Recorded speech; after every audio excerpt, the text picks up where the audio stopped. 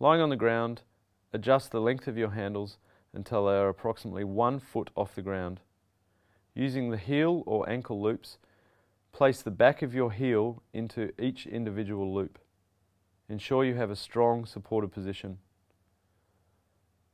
Now lie on the ground and move your feet so they are directly under the anchor point or slightly forward of it.